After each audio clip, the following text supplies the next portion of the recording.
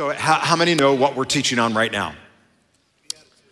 Matthew chapter 5 through 7, the Sermon on the Mount, right? Some of you are like, I didn't know that. Wow. So Jesus is training his disciples. And remember who his disciples are. Tax collectors, former, and fishermen.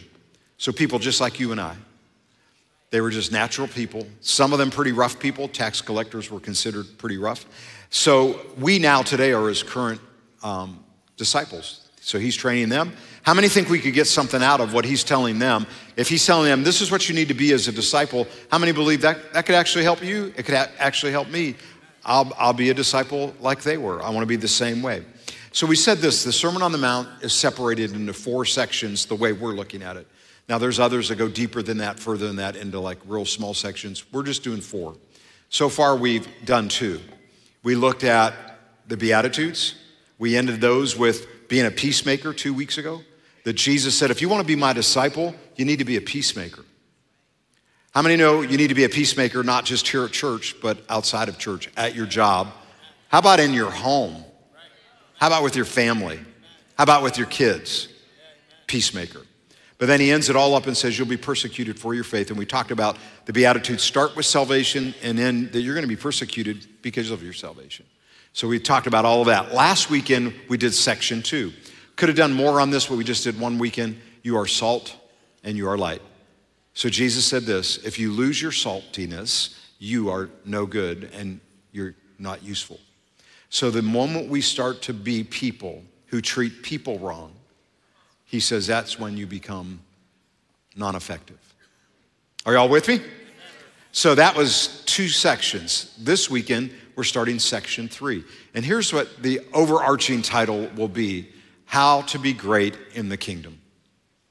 I want to ask a question to start off. How many here would be interested on what you could do to be great in God's kingdom? I'm not talking about great here on earth.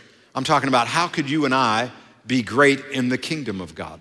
Well, Jesus is going to tell his disciples. Now remember, in chapter 5, verse 1 and 2, Jesus goes up to a mountaintop to get away from the crowd so he could teach just his disciples. By the time we get to chapter 7 of Matthew, the crowd catches up and Jesus shifts gears on what he's talking about. But right now, we're about to get into some interesting things that Jesus says. So I want you to know this. I know you could think, wow, why do we have to hear this? This is so redundant and so, because you'll remember it. Amen. If we just keep on plowing that in there and keep on hearing it over and over again. But what Jesus is about to talk about is some of the most interesting things that you're gonna hear. So I have an actual subtitle if you wanna jot this down this weekend. I'm gonna talk to you from this angle, the law, good or bad. I want you to write that down if you're taking notes. Our notes are available if you want to copy them. The law, good or bad. So some of you, if you're new to church, like when I was new to church, I didn't even know what the law was. I was raised in a denomination that actually lived under the law, but I didn't know that until I accepted Christ in my life. Then I realized, oh, most of the stuff we did, we were living under the law.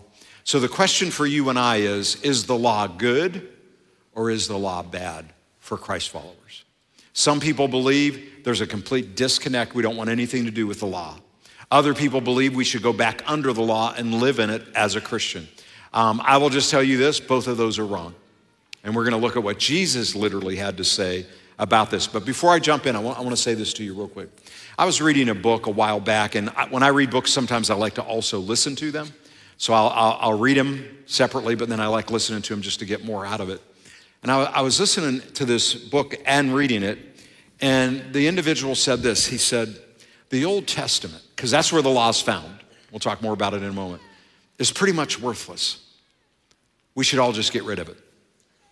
And I was like, I don't think I read that in the book, but I'm hearing that when I'm listening to it. It must be in there.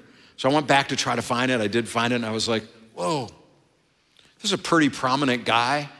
And what he said was, basically, you can get rid of the Old Testament. In fact, it got so crazy that some of the people that follow him, they came to their churches on weekends and said, if you want, you can just rip the Old Testament out of your Bible. You don't need it. Now, I want to just tell you why that's flawed in many levels and dangerous. I would not know, and you would not know, about creation unless you had Genesis. I wouldn't know about creation. I wouldn't know this, and I know many of you don't know this, and you're new to church, so don't get mad at me because I'm going to say this. Just listen to what I'm going to say. I would have never known that marriage is between a man and a woman until I read the Old Testament. Now, Jesus talks about some things he's still under the old, in Matthew, Mark, Luke, and John, he'll talk about things. I would have never known this. Without the Old Testament, I would have never known that when a mom becomes pregnant, the moment she becomes pregnant, that baby is alive. It's not an embryo like the world teaches you. This is what the Bible says. So all of a sudden, I'm like, oh wow, let's throw out the thing that gives us the moral compass that we have. So if you throw the Old Testament out, it's good for something. It's not to be thrown out. And we're going to show you what it's good for in a moment. But for all of you that are younger, that are here, first of all, I appreciate that you guys sit where you do. But here's what I want you to say. If you're younger or you're older and you've gone through some of the schooling that did this, they wanted to let you know that you don't need this Bible at all. But without your Bible, you have no moral compass. Without the Old Testament, you have no idea some of the things that God said, that this is what his word says. I know the world says something different. And I know there are some of you right now that you're like, I'm going to get you afterwards. And it's all cool. Here's the thing. This is not my opinion. This is not how I interpret it. This is literally, it says, a man and a woman will marry. The woman will leave her mom and her dad. The Greek Hebrew language says this. The Hebrew says they'll be glued together. The Greek word and the Hebrew word, both, if you take them out of either translations, because you can do that, it says it's like the definition we would have. It's like glue that comes together where you cannot ever separate it. Jesus comes along in the New Testament and talks about marriage a little bit. And they're asking him about marriage. And he said, well, Moses gave you the law he gave about you could divorce because you had hard hearts. He said, that's not the way it was from the beginning. Jesus is like, I want to just tell you this. I'm going to give you a quote later about this, but let me just tell you this. You think the law was harsh and hard? Jesus comes along and says, hey, the standard of the law was here. I'm going to give you a new standard. And it's not going to be down here. Are y'all with me? We'll talk about it in a moment. I want to go to Matthew chapter 5, verse 17. I know you're all so interested right now. You guys are amazing. Verse 17 through 19, I can hear Stowe shouting all the way from Stowe and Fairlawn. Amen to me. Anyway, Matthew chapter 5, verse 17. Do you think that I came, Jesus speaking, red letter, to destroy? Everyone say destroy.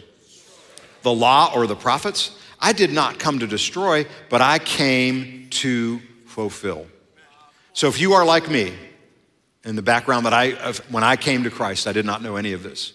So the first 5 books of the Bible are considered the law. So your first 5 books, starting at Genesis, 5 books in, the law. There are 17 books in between until you get to the other things that he talks about, which are the last 17 books of the Old Testament are called the prophets. 17 books in between the first 5 and the last 17. There's 17 other books. They're called the book of wisdom, Proverbs, Psalms, and they're history. So let's do this. Let's get it in our minds right now that you need your whole Bible, not part of it. Amen. Now here's what's crazy. So that statement was made, right, that I told you about. There are New Testament churches that have ripped out parts of their New Testament. I've actually heard a pastor one time, his name is John Osteen, his son is Joel, and John was preaching one time, and he was formerly a Baptist background preacher, and he did not believe in being spirit-filled at all, like what we believe here at our church. He said, I was up there preaching, and I got to this stuff in 1 Corinthians, and then he finally said, I don't even know what I'm talking about, and walked off the platform. I'm like, well, at least he admitted he didn't know what he was talking about. Later, he was filled with the Holy Spirit and his life was completely changed. And of course, now we know the history of John Osteen and Joel Osteen, pretty amazing history. Why I'm saying all of that is this. I'm not ripping out any part of my Bible. I don't know about you, but I want the whole thing. I want the truth, the whole truth, and nothing but the truth of the Word of God. Amen? All right, let's go. Whole idea, is the law good or bad? Watch this, verse 18. For surely I say to you, till heaven and earth pass away. Has heaven and earth passed away yet? It seems like it's getting closer that it could happen, but it hasn't happened.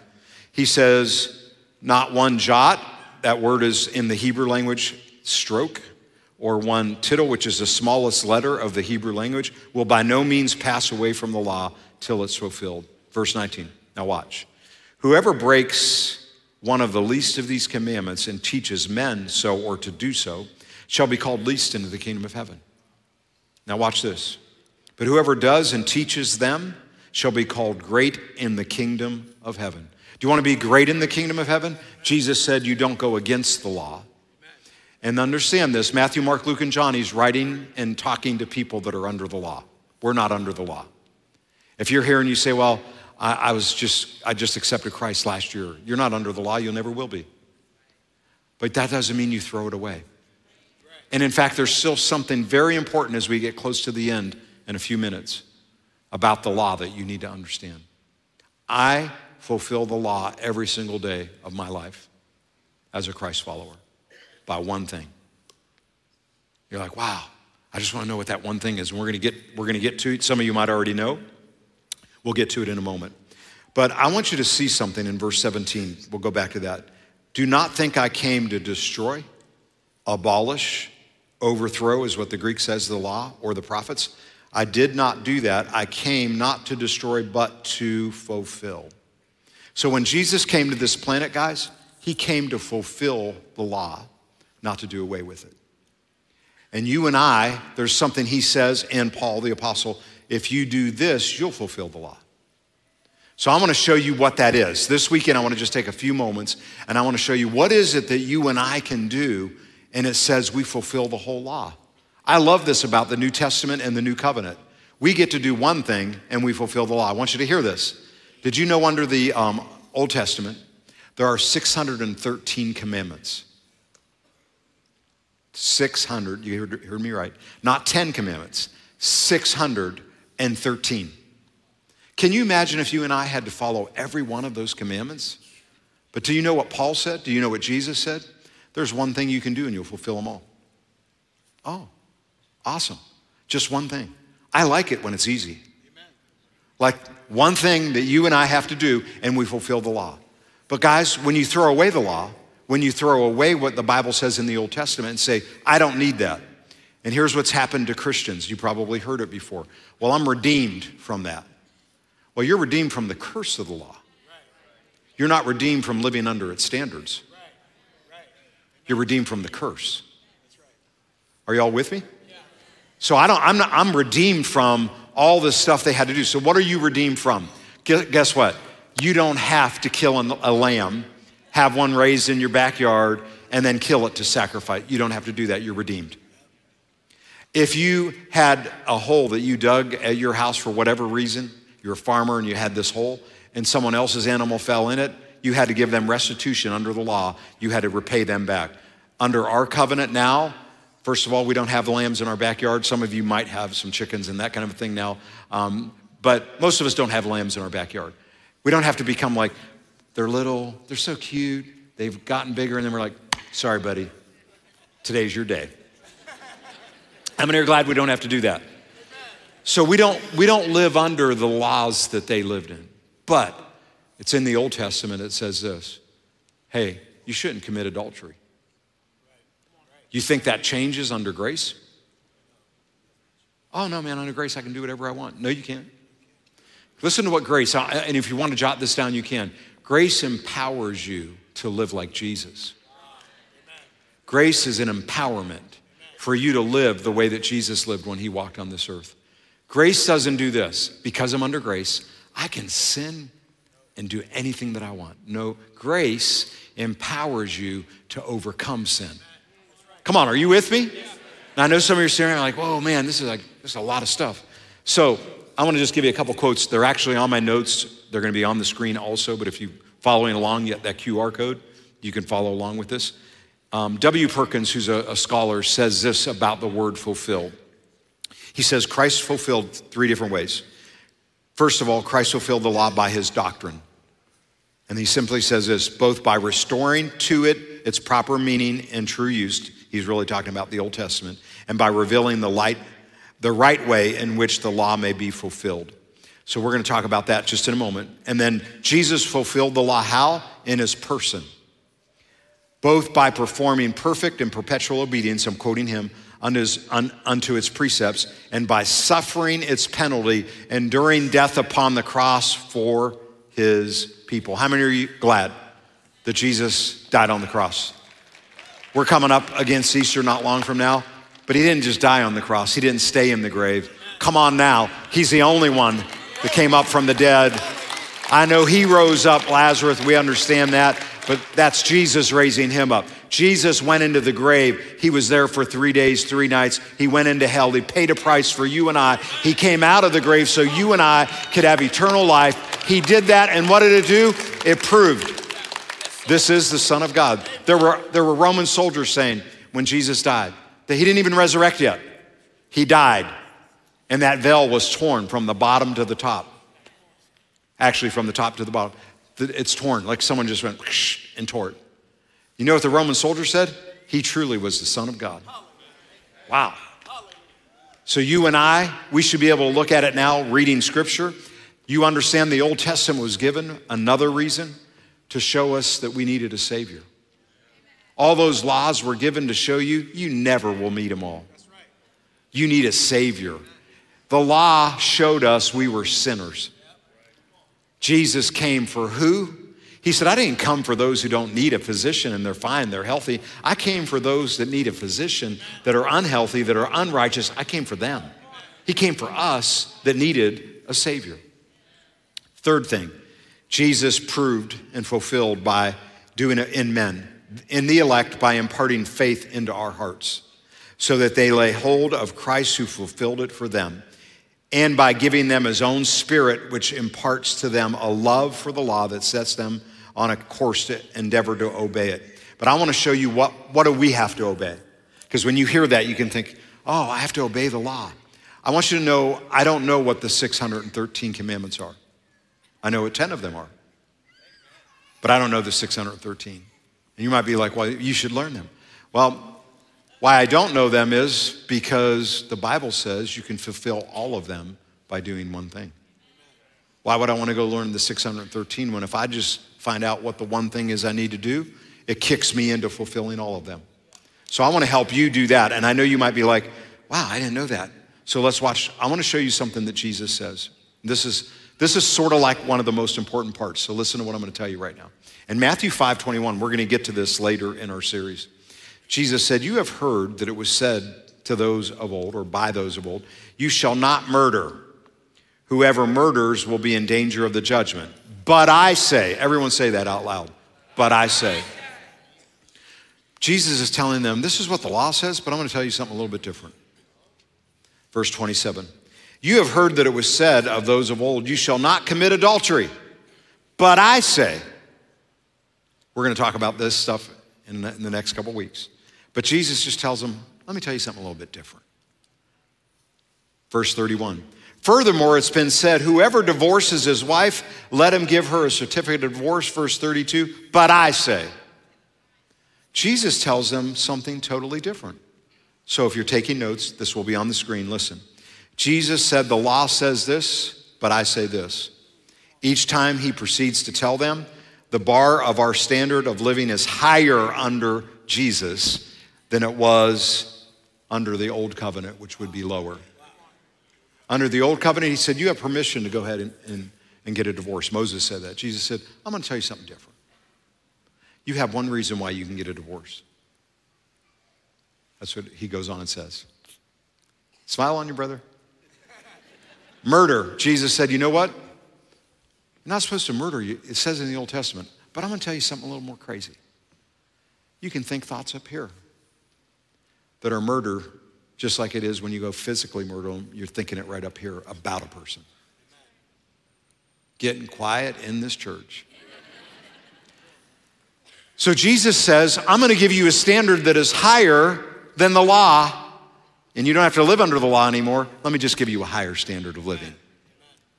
Are y'all with me? So, in Romans chapter 3, watch what Paul says. There is only one God, and he makes people right with himself only by faith, whether they are Jews or Gentiles. That's all about salvation. Verse 31. Well then, If we emphasize faith, does this mean that we can forget about the law? It's a question. Look at the next part. Of course not. What? Can we forget the law? Of course not. You can't forget the law. The law is still important. Jesus is quoting something from the Old Testament and telling them, this is what the law says, here's what I say. Paul's saying, hey, you can't forget the law. We need the law. In fact, he says, only when we have faith do we truly fulfill the law. So Paul says one way is when we put faith in God, we start fulfilling the law. When you receive Christ, you start fulfilling the law, but it doesn't end there, guys. So I want to talk to you about this real quickly, and we'll spend a little bit of time, but here's the question I'm asking you today. Is the law good or is the law bad? In your mind, do you think, man, the law is good or bad? Here's what the scholars say about the law. The law of God was given to Moses, and it is a comprehensive set of guidelines to ensure that the Israelites' behavior reflected their status as God's chosen people. God gave them the law so they would live under the law, so what they look like and act like actually reflected they're God's children. You and I don't have to live under the law. Instead, we fulfill the law when we accept Christ into our life. That's step one. But then there's something after you accept Christ. So we're going to talk about that. We're going to spend just a few moments on this. I want you to see this real quickly. I'm going to go in Scripture right now to Luke 24:44. Jesus had risen from the dead, came back and talked to the disciples. He says in verse 44, then he said to them, these are the words which I spoke to you while I was still with you, that all things must be fulfilled. That's that word again, which are written in the law of Moses, the prophets, and the Psalms concerning me. So here's what I want you to get before we move on. If it was murder under the Old Testament, murder is still murder under the New. If it was adultery under the Old Testament, it's still adultery under the New Testament. If it was stealing under the old, it's stealing under the new. Some of you are brand new to church, so your minds right now just sort of like blown away. Wait. Like Jesus gets into these nitty-gritty things like this? Jesus takes everything to a higher level. Like Jesus doesn't want you to steal. But some of you think, I don't go to work and steal stuff from work. But did you know, I know this might get you, but did you know when you go there and you don't actually work, you're stealing from the place you work from? All right, I'm out. So as Christ followers, a man or a woman could be at work looking at the opposite sex. And the Bible says you're committing adultery just doing the thought thing. Jesus said that, not Moses. We can have thoughts here that are thinking thoughts about something wrongly, and we're doing something up here. And Jesus said, it's the same exact thing. You're like, I didn't go out and commit adultery, but up here, there's something going on. All right, so we'll move right along. Matthew chapter 5, watch this, verse 18 first. Surely I say to you, Jesus talking, same thing, till heaven and earth passes away. That hasn't happened. One jot or one tittle, those small little parts will by no means pass away. So here's what I found out about Jesus. In the New Living Bible, it says it a little different, and I'll tell you. Until heaven and earth disappear, not even the smallest detail of God's law will disappear until its purpose is achieved. So here's what Jesus does. Jesus starts getting into finer details than Moses did. Moses will say, hey, you shouldn't do this. Jesus comes along and says, I'm going to tell you shouldn't do that, but I'll even give it further to you. You can't even think a thought like that. Thank you, Jesus. I mean, it's like, all right, that's just amazing. He starts getting into the nitty-gritty details. I want you to write this down if you're taking notes. Jesus goes to the heart. He's like, what's going on in here? It's not just the action. The action can happen, and it's wrong, but it's what goes on in here that matters. And we're going to talk about that more in the weeks to come. So I want to show you in closing this up. We're not done yet, but as we start heading down that direction, I want to show you how you can fulfill the law in your life. Are you ready to see that? Let me see your hands. How many are ready to see, okay, how can I fulfill the law? All right, watch this. Paul's writing. Now, I want you to remember, Jesus used the Old Testament. Paul used the Old Testament to write all the things they have in the New Testament. But watch this. Galatians 5:14. For all the law is fulfilled in one word, Oh, even in this, you shall love your neighbor as yourself. That's not one word, for all of you that didn't notice. The law is fulfilled in one word. Even this, you shall love your neighbor as yourself. Scholars say it is one word.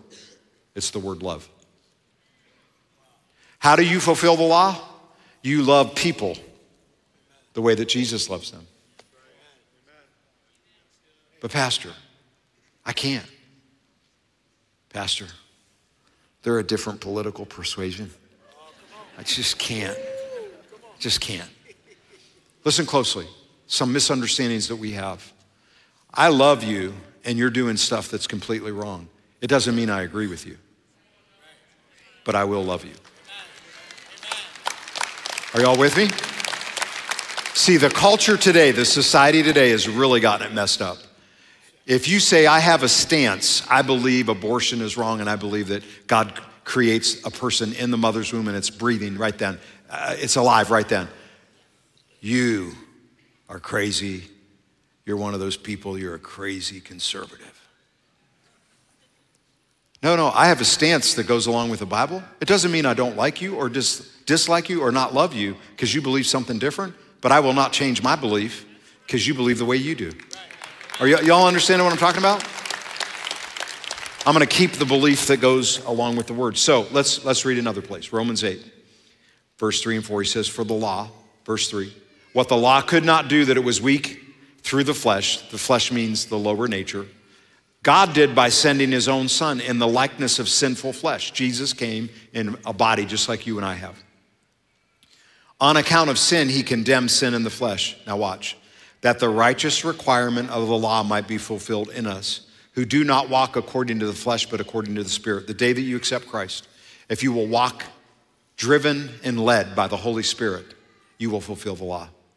You will love people that are unlovely. You will love people that think different than you. You will love people totally the way that God said to do it. And what are you doing when you love people? You're fulfilling the law. I don't have to go through and do 613 laws that I must fulfill. I fulfill the law from the old covenant by loving people the way Jesus did.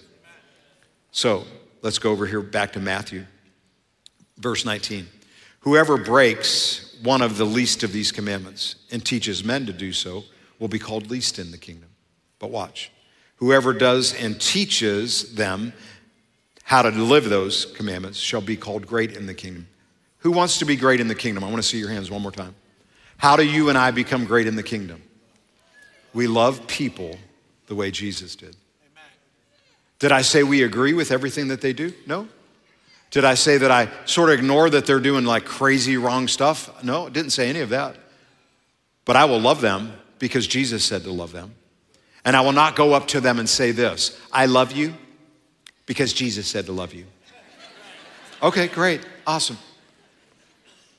But I don't agree with one thing you're doing. You don't have to tell them that. You just walk in the love of God. Love people the way Jesus did. You don't have to go up to people and tell them what you disagree with them about. So let me give you just real quick. I know you all know this. But you know that little thing we had back in 2020? Everyone remember that? COVID? They're still trying to make a deal of it now, but let's all admit it, it's pretty much done. But anyway, 2020, it was crazy. It happened in March. In fact, we just finished Love is Red, and that's when all of it hit back in March of 2020. It was crazy. No one knew what was really happening. No one knew, are you gonna die if you get COVID? And we had a person on our staff who died, who had COVID. Margaret, who is one of our family care team members, she went home to be with Jesus.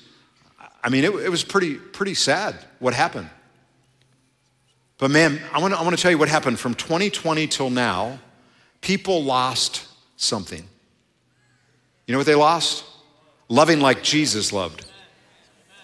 Man, they're getting on their platforms of whatever they might be, and they're letting everyone know how wrong you are. And then, you understand, people are looking at your platforms that don't even know Jesus.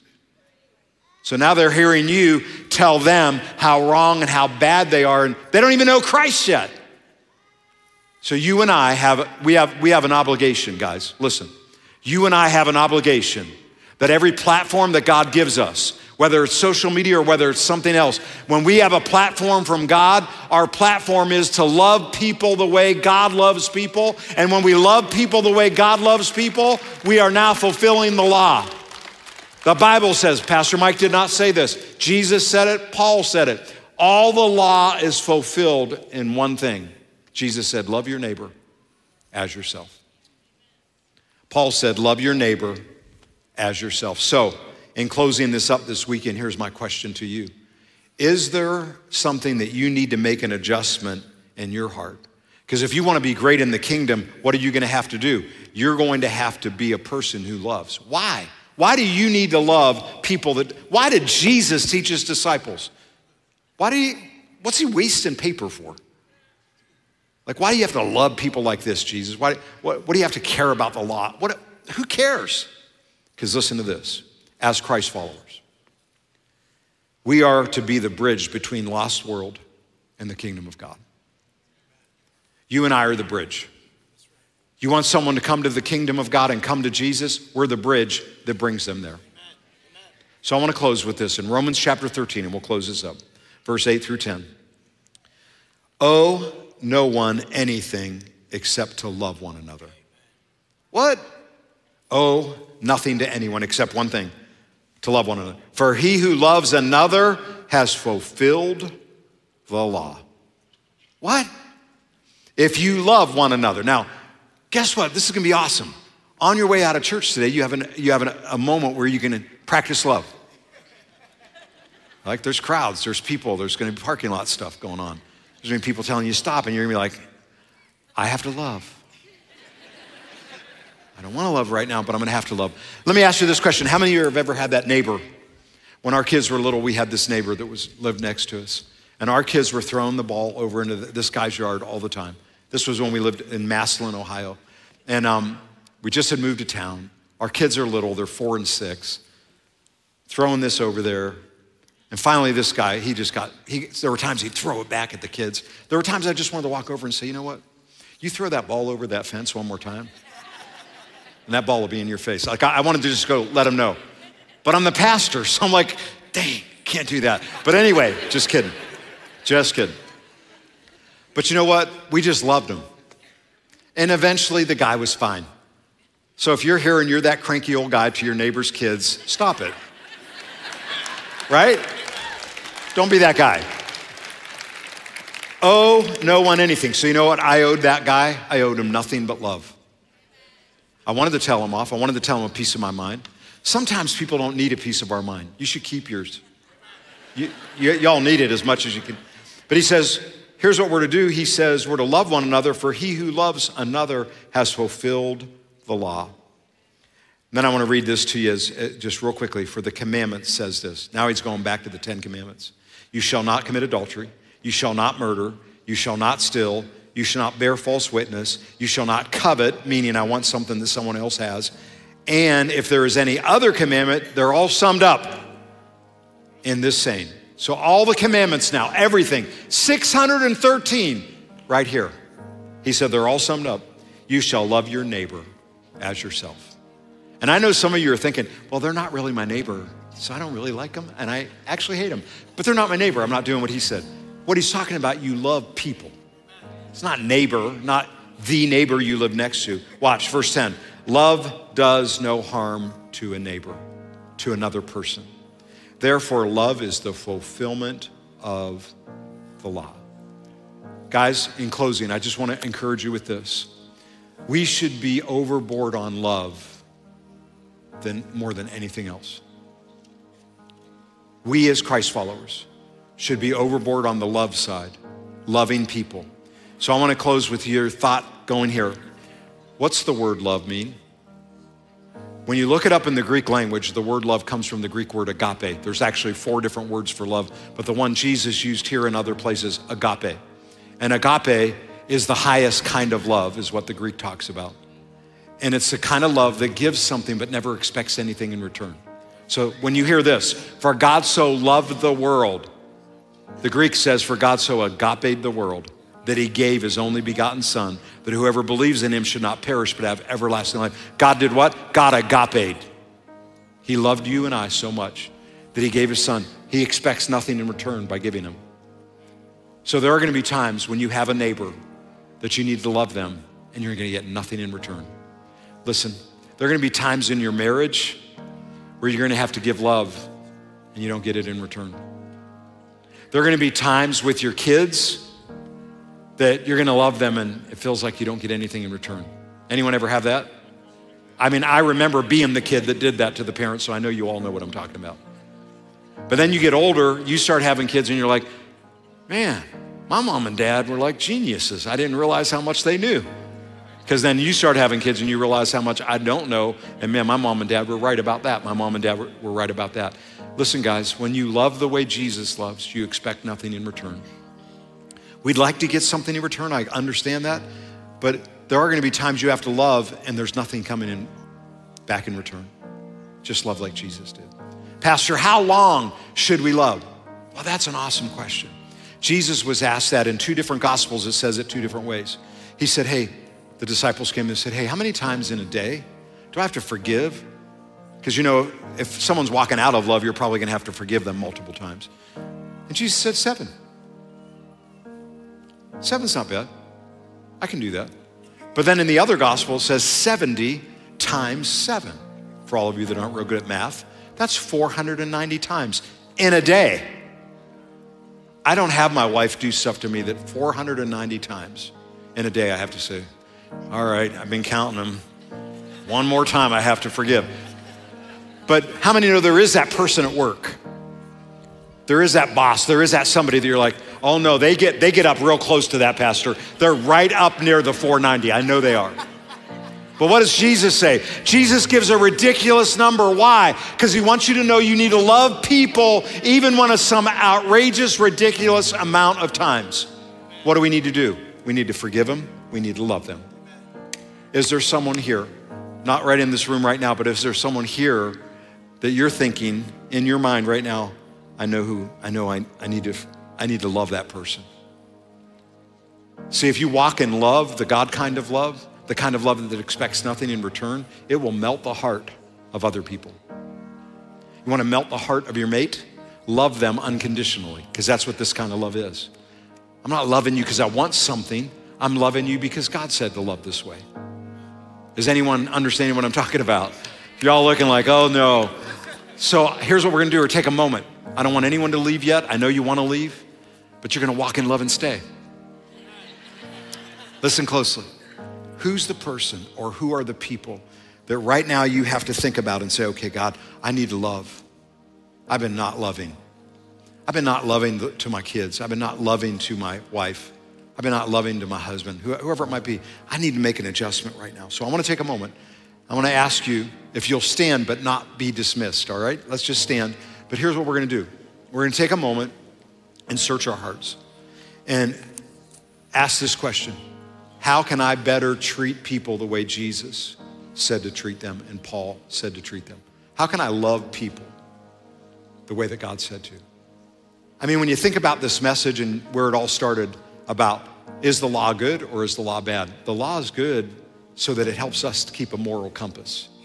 But we fulfill all of the law if we just love people. What if I just loved you regardless of the fact that you're doing something that sort of makes me mad? Doesn't make me happy. I'm not talking about being abused. That's not where I'm going with this. But what I'm talking about is, just because your wife is snippy to you, do you still love like Jesus loves? Just because your husband is doing, that guy will not clean the toothpaste out of that sink. He never does. He's a slob. But what does love do? All right, so y'all thinking, is that what you do, Pastor Mike? No, I don't do that. But I'm sure there are things that I do that my wife's like, I'm walking in love today. I am positive. When she drives in the same car as me, I know that she's walking in love. Just her having to put up what I do when I drive. But who is it that you right now need to just say, okay, God, I need to love. Let's close our eyes just for a moment. Father, we come to the throne. We know there's people that we need to love that we've not been loving towards. We've not had actions of love toward them. Father, right now, first of all, forgive us for anyone that we've walked out of love. We want to fulfill the law. We want to be great in the kingdom by being people of love. As we stand in your presence here just for a moment, we give you our hearts. We give you everything. We ask you to help us love the way that Jesus loves, Father. Help us love. You said that the love of God is shed abroad in our hearts by the Holy Spirit. Help us love people better. We now stand in your presence and ask for your help. We ask you to speak to our hearts. Who do I need to make an adjustment? Treating them the way that Jesus wants them treated. We lay our hearts open right now to you. As we just take a moment, search your heart, let God speak to you. That little still small voice on the inside of you thinking, oh, I need to go call my grandma. I need to go call my mom, my dad, whoever. Let that little voice speak on the inside of you and then follow through with whatever you're hearing. We open our hearts to hear from heaven right now. As we were worshiping, I felt like I needed to just share this that came into my heart. So I think if you're thinking this, if you're thinking, I got to get back into this relationship and love this person who's been abusive to me, I want you to hear me clearly. You can love from a distance. You do not need to get back into any relationship where there has been abuse. Stay as far away from it as you can. Don't go back into it. So I just want to make sure you heard that. Just for one moment, if you just remain with us. This is the most important part of our worship experience. You hear me say that frequently. So if you could just stay not moving around just for a moment, I really would appreciate it.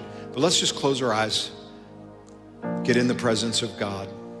And if you're here and say, Pastor, I don't know Jesus personally. If I died, I am not sure that I would ever get to heaven. I don't know. I think I've done enough works. And what we know is you cannot be justified by the law. Galatians talks about it. And you cannot be justified by works. So you can't be made right with God by doing certain things that are good things that you might think, that'll get me to heaven. In order to get to heaven, the Bible says you have to come to this recognition. I'm a sinner and I need a Savior. In order to get to heaven, you literally have to say, okay, I am ready to repent from the way that I've been living, which means turn from, and I'm going to turn to God. So if you're here and say, Pastor, I've never done that. I've never received Christ into my life or into my heart. Or Pastor, I did that at one time, but I will honestly admit I am far from God right now. I've gotten away from God. What you need is a fresh commitment to be made right here, right now. So his eyes are closed. If you're here and say, Pastor, that's me, I want you to pray this prayer. We're going to all do it together. We're going to join with you. But if you need Christ in your heart or you need to recommit, I want you to pray this simple prayer. Eyes are closed. Say it with me. Oh God, I repent of my sins. I ask Jesus Christ to come into my heart. I thank you now that Jesus, you are my Savior. I call you Savior. The Bible says, whoever calls on the name of the Lord will be saved. I thank you now, I'm saved. I thank you that you are my Father, and Jesus, you are my Savior. I thank you for it now in Jesus' name. Amen. Now his eyes are closed, just for one more moment. If you just prayed that prayer, you just asked Christ into your heart, or you just recommitted your life to him and said, you know what, I made it a fresh commitment. I'm going to ask you to take a step of faith. If you did that, would you do me a favor?